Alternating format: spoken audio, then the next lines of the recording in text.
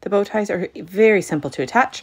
First, you want to open up the Velcro, lie that flat. Now, the next step is easily done when they are not wearing the collar. So you want to open up your collar, lie it flat, take your bow tie, place it on top of your collar.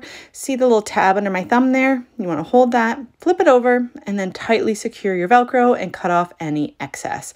Now, your bow tie will lie the best way on your dog with that little tab facing the ground, so away from their nose is the best way to describe.